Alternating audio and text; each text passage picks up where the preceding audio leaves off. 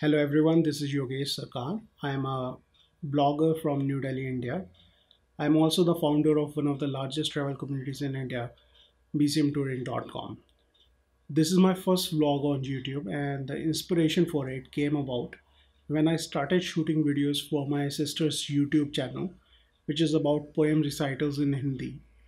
And when I was shooting videos for her, I came across quite a few situations where the audio quality or the video quality was not that good.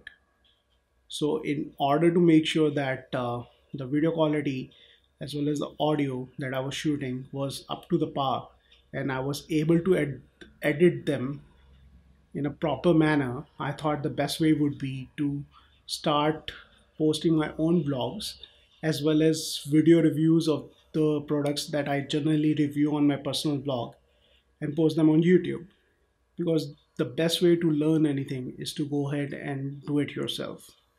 And video shooting as well as editing has always been something that I'm not very good at, and that is one of the reasons why the video that I shot in Munsiari about Temples of Kumaon project that I was doing never saw a day of light because I made a few mistakes while shooting the video, as well as I did not know how to edit the video in the end.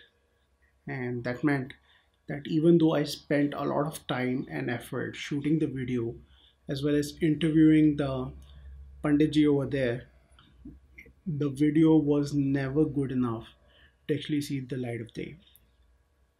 And I hope to change that very soon. And I'll be taking you on a journey of learning and discovery with me so that you too can learn how to vlog and edit your videos and produce them in a manner that is good enough to see the light of day and attract audience, and at least be somewhat professional looking and garner audience through that, because at the end of the day no one likes to put out stuff which is not good and no one likes to watch that.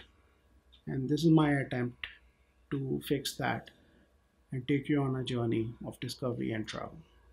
Hope to post a video soon. Thank you for watching this video. Like and subscribe. Bye.